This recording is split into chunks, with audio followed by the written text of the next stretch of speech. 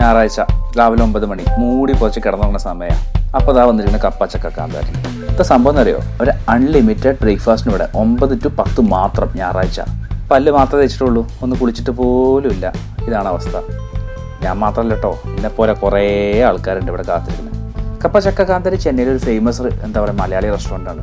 അവിടെ പല മലയാളി വിഭവങ്ങളുണ്ട്, എക്സെപ്റ്റ് പൊറോട്ടയും മലബാർ ബിരിയാണി, പിടിയും കോഴിയും, വട്ടയപ്പം, രാമശ്ശേരി ഇഡ്ഡലി. ഇവിടുത്തെ പിടിയും കോഴി ഞാൻ കഴിച്ചിട്ട് എനിക്ക് കിളി പോയതാണ് പണ്ട്. എന്നുവെച്ചാൽ കോഴിക്കറി ഭയങ്കര നാടൻ ടേസ്റ്റ് ആയിട്ട് നമ്മൾ ഈ കേരളത്തിന് പുറത്തൊക്കെ താമസിക്കുന്ന ആൾക്കാർക്ക് പെട്ടെന്ന് കിട്ടുമ്പോൾ അതിൻ്റെ ഒരു ഫീലുണ്ട്. അവിടെ ഈ കാന്താരി ഐസ്ക്രീം ഇവിടുത്തെ ഭയങ്കര ഫേമസ് ആണ്. വെച്ചാൽ ഐസ്ക്രീം കഴിച്ചിട്ട് നമ്മൾ ഈ തൊണ്ടയിലാണ് അതിൻ്റെ എരിവ് വരിക. കൂട്ടിലൊക്കെ കൊണ്ടുവന്ന കോഴിക്കളെ പോയി എന്താ അനുസരണം ഇവിടെ പോകുന്ന ആൾക്കാർ. വൃത്തിയുള്ള ഇൻറ്റീരിയറാണ്, നല്ല ആംബിയൻസ് ഒക്കെയാണ്. കറക്റ്റ് 9 മണിക്ക് ബ്രേക്ക്ഫാസ്റ്റ് സ്റ്റാർട്ട് ചെയ്യുള്ളൂ. പക്ഷേ സീറ്റിങ്സ് ഒക്കെ ഇപ്പോൾ തുടങ്ങിയിട്ടുണ്ട്. ഇത്തിരി വെള്ളം കുടിക്കാൻ, ചിലപ്പോൾ വെള്ളം കുടിക്കാൻ ടൈം കിട്ടിയില്ലെങ്കിലോ. അങ്ങനെ പ്ലേറ്റ് എത്തി. നമ്മൾ പോയി എടുത്ത് കഴിക്കൊന്നും വേണ്ട, എല്ലാ ഫുഡും 1 by 1 ആയി കൊണ്ടുവന്ന് തരും. ഫസ്റ്റ് വന്നത് റൊട്ടിയാണ്. റൊട്ടിയിൽ എന്തോ ഒഴിച്ചിട്ടുണ്ട്, പാലെന്തോ. ആദ്യം വന്നത് നാടൻ ചിക്കൻ കറി കേട്ടോ, തേങ്ങാപ്പാലൊക്കെ ഒഴിച്ചിട്ടുള്ള. ആവി പറഞ്ഞാൽ അത് മൂക്കിലേക്ക് അടിക്കുമ്പോൾ നമ്മുടെ കൺട്രോള് പോകും. സത്യം പറഞ്ഞാൽ ആ ഒരു കരുവേപ്പിൻ്റെ ഇലൻ്റെയും എന്താ പറയുക, ഒരു നാട്ടിലെത്തിയ ഫീലാണ്. കറിയുടെ സ്മെല്ല്, അതാണ് വൈഫ് പറഞ്ഞത്. ഒരു പുഴുങ്ങിയ നേന്ത്രപ്പഴം ഉണ്ട് കേട്ടോ. അടുത്ത ഭക്ഷണം വരുന്ന ഇടവേളയിൽ നമുക്കിത് അടിക്കാം എന്ന് ഞാൻ വിചാരിക്കുന്നു. റൊട്ടി തന്നെ തിന്ന് തീർന്നിട്ടില്ല. അപ്പോൾ അടുത്തുള്ളെത്തി വെള്ളപ്പം ചിക്കൻ കുറുമയാണിത്. അതും ചിക്കനാണ്. ടേസ്റ്റ് എനിക്ക് അത്ര ഇഷ്ടപ്പെട്ടില്ല. കാരണം എന്താ വെച്ചാൽ വേറൊരു സ്പൈസാണ്, ഈ ഗരം മസാലയുടെ സ്പൈസ് ഹൈലൈറ്റ് ചെയ്ത് വരുന്നത്. എനിക്കൊന്നുകൂടി ക്രീമി അല്ലെങ്കിൽ കറിവേപ്പില അങ്ങനത്തെ ടെക്സ്ചർ ആയിരിക്കും നന്നാവുക എന്ന് തോന്നിയിരുന്നു. അതുകൊണ്ടാണ്, അല്ലാതെ മോശമാണെന്നല്ല പറഞ്ഞത്. സംഭവം അടിപൊളിയാണ്, എന്നാലും എക്സ്ട്രാ ഓർഡിനറി അല്ല. അല്ലെങ്കിൽ ആദ്യത്തെ ചിക്കൻ കറിനെ കമ്പയർ ചെയ്ത് നോക്കുമ്പോൾ ആ ഒരു ലെവലിൽ എത്തുന്നില്ല എന്ന് ഞാൻ പറഞ്ഞത്.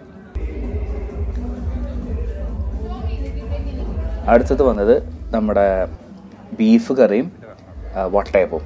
നമ്മുടെ ഗോവൻ സല്ലാസ് പോലത്തെ ഒരു സംഭവമാണ് ഈ വട്ടയപ്പം. ബീഫിനൊരു കുഴപ്പമുണ്ട്. ഈ ബീഫ് എന്താ വെച്ചാൽ നല്ല ഫ്ലാറ്റായിട്ട് അലുവ കഷ്ണം പോലത്തെ ബീഫ്, അത് എനിക്ക് പൊതുവെ ഇഷ്ടമല്ല. അതൊരു ബീഫിൻ്റെ ഫീല് നമുക്ക് തരൂല. വട്ടയപ്പം അടിപൊളിയായിട്ടോ, എനിക്ക് ഇഷ്ടപ്പെട്ടു വട്ടയപ്പം. അടുത്തത് നൂൽപുട്ട് എന്ന് പറയും ഞങ്ങളുടെ നാട്ടിൽ, ഇടിയപ്പം എന്ന് പറയും എല്ലാവരും. ഇതിന് മുട്ട റോസ്റ്റാണ് തരുന്നത്. ഞാൻ എക്സ്ട്രാ ചിക്കൻ കറി പിന്നെയും മേടിച്ചാണ്. കാരണം വെച്ചാൽ അതിൻ്റെ ടേസ്റ്റ് എനിക്ക് ഭയങ്കര ഇഷ്ടപ്പെട്ടു. എനിക്ക് മാത്രമല്ല, വൈഫിനും ഇഷ്ടപ്പെട്ടു. അത് രക്ഷയില്ല കേട്ടോ. അടുത്തത് പുട്ടിന് കടലക്കറി ഉണ്ട്. പക്ഷേ കടലക്കറി ഒന്നും വേണ്ട, ഈ മുട്ട റോസ്റ്റും ഇതെല്ലാം കഴിച്ച് തീർക്കണ്ടേ. കടലക്കറിയൊന്നും വേണ്ട മോനെ, മുട്ട റോസ്റ്റും പുട്ടന്നെ അടിപൊളിയല്ലേ.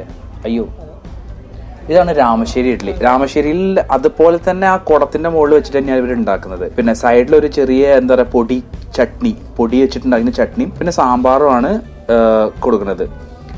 സാമ്പാറിൻ്റെ കളറ് ഒരു മഞ്ഞ കളറാണ്. എനിക്കറിയില്ല ഇതാണോ രാമശ്ശേരി സ്റ്റൈൽ എന്ന് അറിയില്ല. സാമ്പാർ പോരട്ടോ.